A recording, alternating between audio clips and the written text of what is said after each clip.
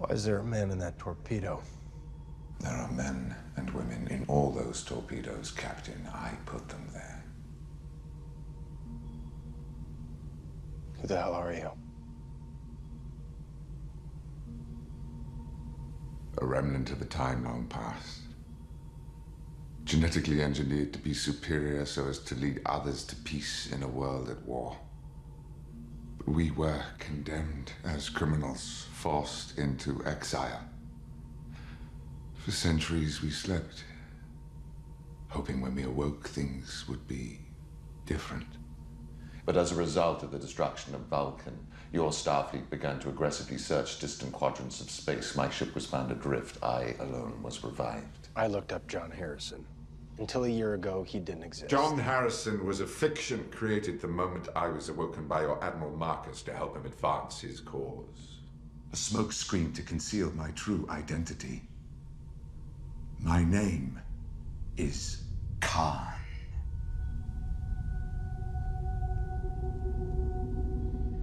Why would a Starfleet admiral ask a 300-year-old frozen man for help? Because I am better.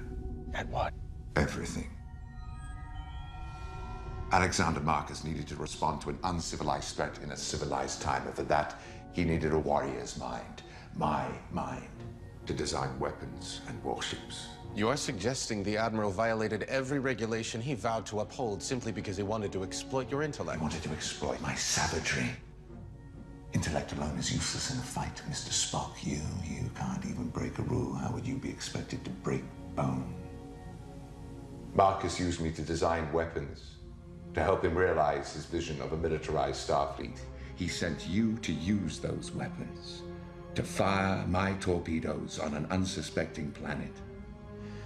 And then he purposely crippled your ship in enemy space, leading to one inevitable outcome. The Klingons would come searching for whomever was responsible, and you would have no chance of escape. Marcus would finally have the war he talked about, the war he always wanted. No.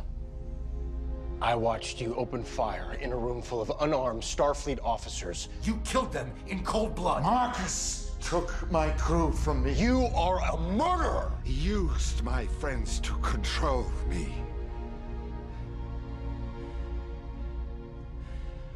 I tried to smuggle them to safety by concealing them in the very weapons I had designed. But I was discovered. I had no choice but to escape alone. And when I did, I had every reason to suspect that Marcus had killed every single one of the people I hold most dear. So I responded in kind. My crew is my family, Kirk. Is there anything you would not do for your family? Proximity alert, sir. There's a ship at warp heading right for us. Klingons? At war? No, Kirk. We both know who it is. I don't think so. It's not coming at us from Kronos.